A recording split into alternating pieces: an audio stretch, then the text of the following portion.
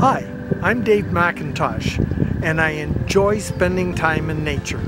Come with me as I take you on another one of my adventures. In this adventure, we are going to enjoy an absolutely amazing time with the Atlantic puffins near Elliston, Newfoundland.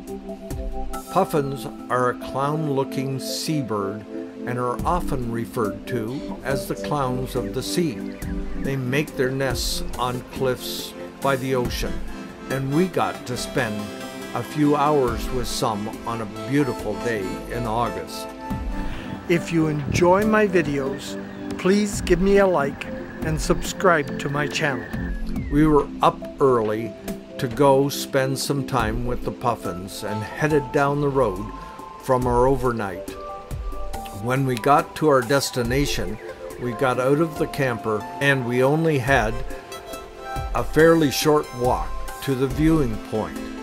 We walked past some old cellars or dugouts where they used to store vegetables and produce over the winter, and then across a narrow bridge out to the point of this jut out.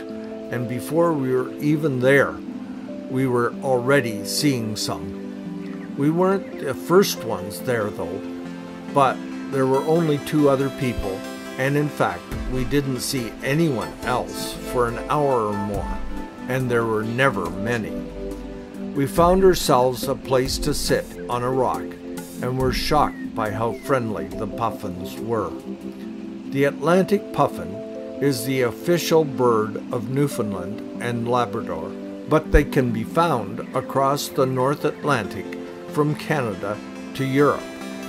There were several along the edge of the cliff, only a few feet from our toes, but across the water just a bit was a rocky island with hundreds resting and nesting over there. The ones that were close to us came to only a couple of feet from our toes as we sat quietly and enjoyed their presence. Some were collecting grass and stuff for their nests. Others were going down to the water to catch some fish, while others, I think, were debating the politics of the area. It was hard to understand their Newfoundland accent. They were hopping around back and forth, very active little birds, and kept us entertained for a long time. As you can see, the puffins are stocky with short wings and are very colorful, though after breeding season they lose some of their color. Their wings are short, which makes them good for swimming or flying underwater.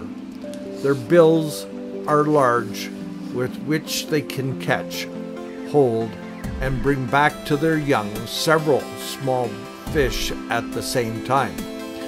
Their young are called pufflings. In the winter, they spend their time far away from shore, out in the middle of the ocean, and only come to shore during breeding season. We had an amazing time watching them. They were flying along looking for food or resting, floating on the water. They were also in the crags of the rock, building their nests and carrying on their daily lives, undisturbed by our presence.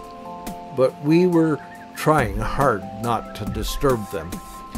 We could have stayed there all day, enjoying their presence, but after a couple of hours we got up and left them with some other people that had come to enjoy them too.